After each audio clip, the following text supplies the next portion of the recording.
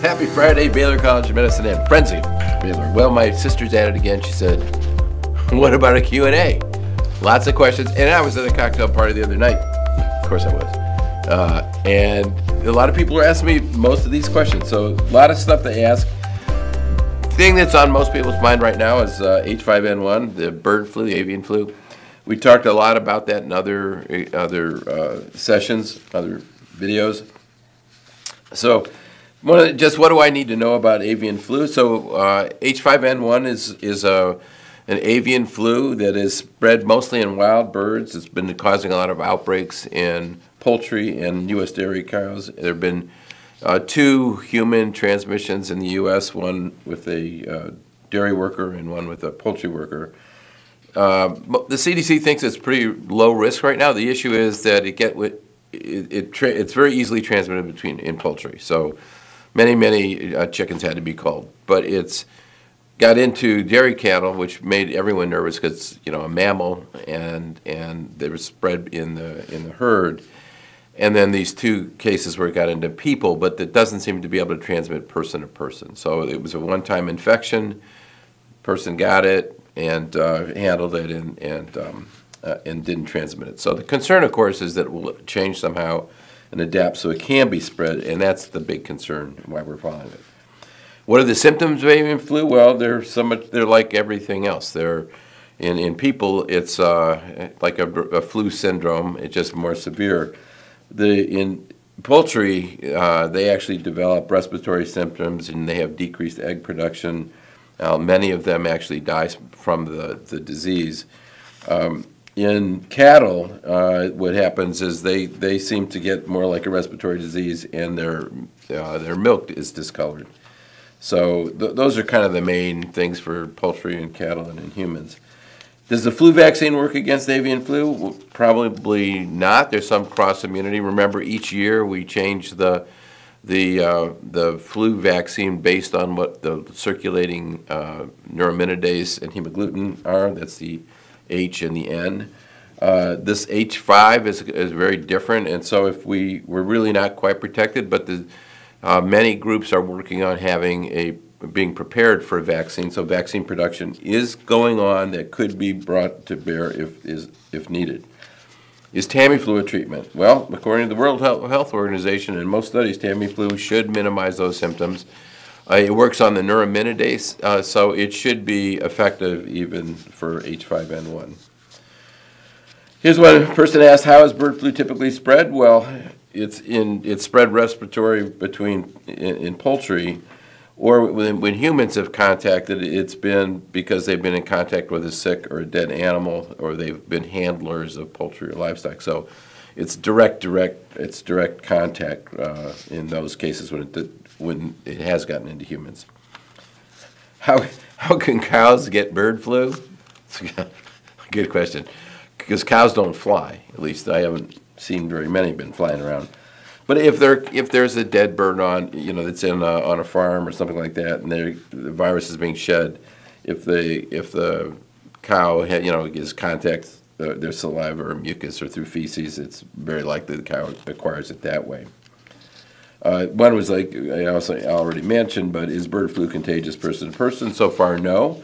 There's been no evidence of sustained human-to-human transmission, and we hope it stays that way. Because if it starts jumping between people, it's going to be, it could be another, pandemic. How would you categorize the risk of H5N1 transmitting to human? Right now, we all think it's low, but I'd say in people who are working with dairy cattle or poultry, it's low to moderate, and they need to be very careful about wearing protective clothing. Is it safe to drink milk or ingest beef from the grocery store? Well, pasteurization of milk kills anything that's in there, so the virus, even if there was virus in there, it'd be inactivated.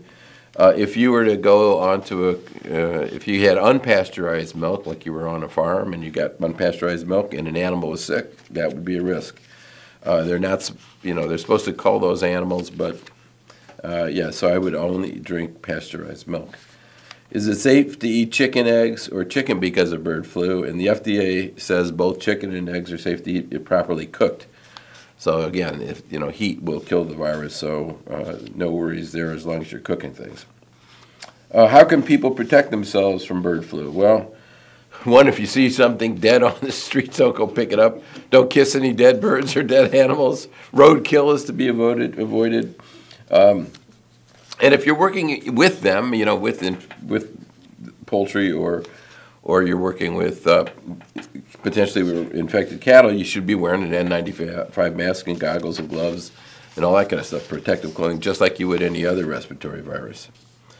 Somebody asked, do you think avian flu will be the next pandemic? Well, that's what everybody's worried about. That's a giant maybe. It would have to acquire the ability to go from human to human. And, that could if it jumped, let's say, into swine, or it just could if it mutated, but we hope not. And we're following that. Obviously, that's a big thing. So one person asked me, you've mentioned TEFI a few times. What is that? The TEFI stands for the Texas Epidemic Public Health Institute. It was funded by the governor after COVID started to prepare Texas for the next pandemic. It's responsible for training healthcare workers, provides a lot of the early detection studies that we're working with them on, looking at viruses in wastewater. Also, it's trying to aggregate data to communicate and provide tools and data and knowledge for institutions to be able to deal with if there's another pandemic. So speaking of that, I just wanted to point out there was a paper by that group led by our own Dr. Moresso, whose laboratory has really, I think, really pioneered the use of wastewater to look at viruses.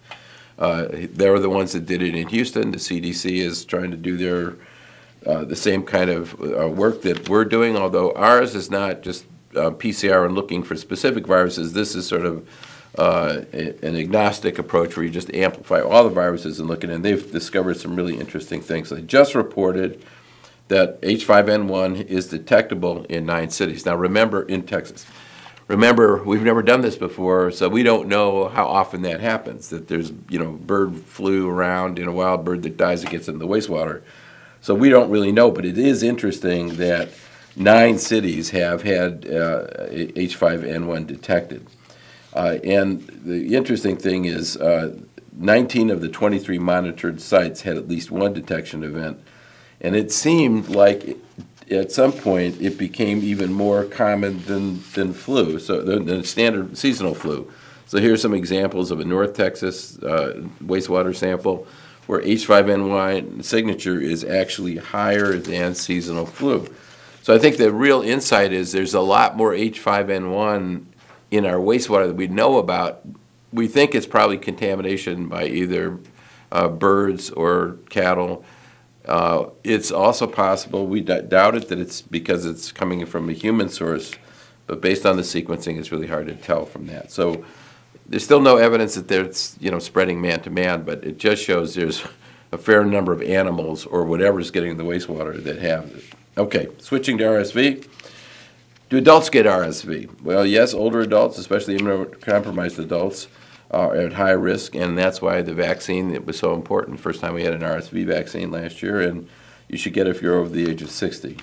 And they say, one person asked, what are the symptoms of RSV and the treatment? Well, RSV appears like a upper respiratory infection, looks like like the flu. And generally, the best thing is to get a vaccine, but home care is just use over-the-counter stuff. It's symptomatic care. Here's a good one. Is the 23-24 flu season over? Please, God, let it be over. Yes, and generally, flu cases have been steadily decreasing. I've shown you the data for that. It usually generally ends in the spring, and it's ending now. Also got a few leftover COVID questions. Is it possible the pandemic isolation impacted children's immune system? So that was interesting. By keeping everybody at home, do you think that was a problem for children's immune system? And actually, it was interesting. Remember, flu disappeared for the years when everyone was isolated, and then we all came out and started walking around again, pretending there was no problem, and everybody got common colds. So I don't think it didn't impair anybody's immune system, but it did reduce the number of antigens, in other words, the number of exposure to viruses during that time. But your immune system is it doesn't have any long-term impact on your immune system. When will the next COVID shots be available? Well, they haven't changed yet. We'll see in the fall, but right now it's still the same booster that's been around. So if you haven't had an updated vaccine and you're over the age of 60 and it's been 8 months or so, you should probably start thinking about getting another one, because there's still a fair amount of COVID that's around worldwide. What should I know about COVID or other virus numbers before going on a trip outside the U.S.? Well, it's always a good idea to see what the incidence of COVID is in other countries before traveling, but the main thing is just be updated on your vaccines. I still, when I go abroad, take I take a couple of test kits just to make sure, and I take Paxlovid with me just in case I get sick. Okay, COVID vaccinations seem to be low. How can this be increased? Well, there was an interesting study in China that found that grandchildren, bossing grandparents around, were very effective at getting them to get vaccinated. So, like many things, it was like this with smoking cessation. Kids and families are very effective at getting their parents and grandparents. And so there was a big educational program in China to teach the kids about the importance of vaccines. I wish we would do that here. Anyway. So it's a really family members can really influence others. I got a couple other just out there about measles. Should I get measles vaccine booster before I go abroad this summer? So if you have had a documented live attenuated measles vaccine in the 60s, you don't need to be revaccinated. But most people don't remember what they got. So people who are vaccinated prior to 1968 and don't know what their source is probably should get revaccinated, at least one dose of an attenuated measles vaccine before you travel. So there's one other interesting question. In Texas, do we need to worry about diseases from ticks? Where I was in the Northeast and East, yeah, it's a lot, but in Texas, there's actually a very low incidence of tick disease. Lyme disease is still the most common one, but it's not very common in Texas. All right, I went in today with a bunch of shout-outs, of course. I want to shout out for all of our 2024 graduates who received their diplomas this week. It's always an exciting event. People actually get their MD and start being doctors or get their PhDs or their counseling degrees. It was really great. It was held in the George R. Brown Convention Center. Big thanks and shout out to Nobel laureate Bill Kalin, who gave the John E. Whitmore Lecture commencement address. And earlier in the day, 2 of our students were commissioned in the U.S. Army, so congratulations to them. All in all, a terrific day. Wonderful weekend. I hope you have a great time this weekend. I can't wait to see you next week.